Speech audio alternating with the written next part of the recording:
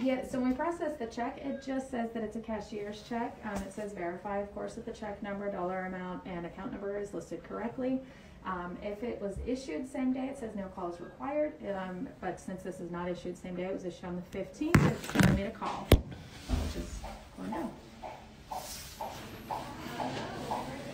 Can you just put it in the account? I can't. I have a day party to go to. I gotta put. Can you just put it in the account? Like I can't be here 2 more hours.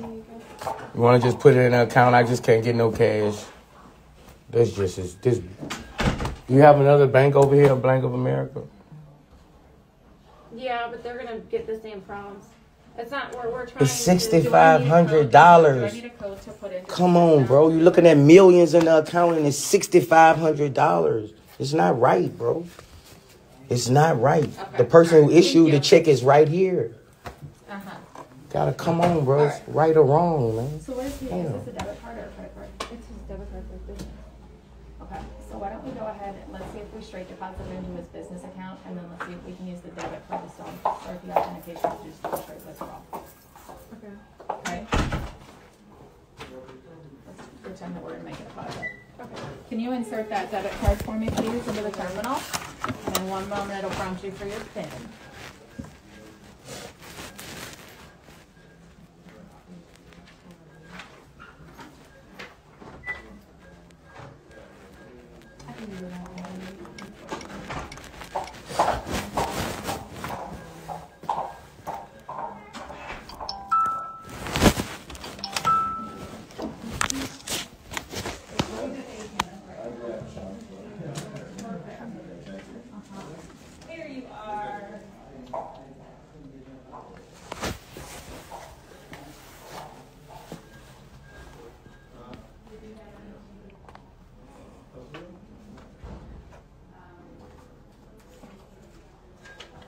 Do me a favor, on the back of the check, if you can endorse your name first, and then write the business name below your name, please.